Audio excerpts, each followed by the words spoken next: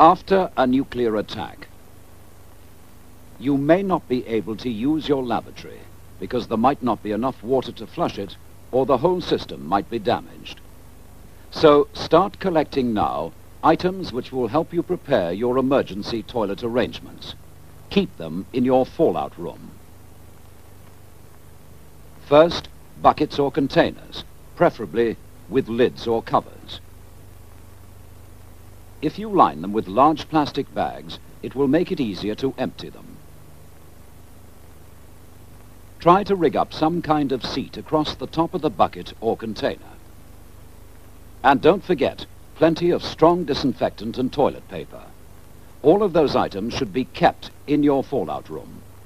You will also need a dustbin with a well-fitting lid for the plastic bags when they get full, having first tied the neck of the bags.